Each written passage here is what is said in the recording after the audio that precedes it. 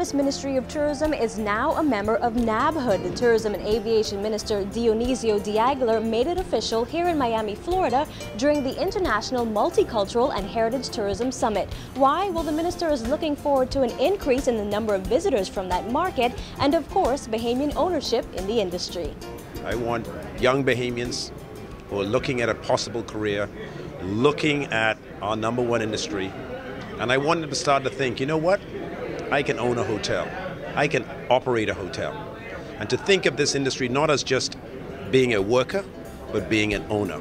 The minister explained that being a member of NABHOOD, the National Association of Black Owners, Operators, and Developers, also expands the Bahamas' reach in the African American community. I wanted to excite them about the jurisdiction as an opportunity, a business opportunity.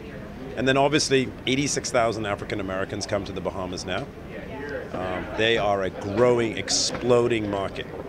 And I think it's important that we, in our attempt to grow stopover visitors, begin to figure out how to tap into that market. The president and CEO of NABHOOD, Andy Ingram, is a Bahamian. He says the Bahamas is already benefiting from the ministry's membership with the organization. Great benefits. I think if you notice what we did here this past weekend, we did over 20 plus deals. We integrated people to other folks so they can do investments together.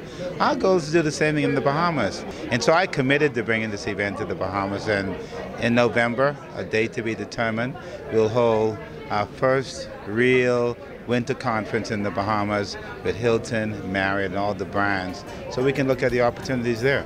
There's more on tourismtoday.com. I'm Nikia Christie, and this is Tourism Today.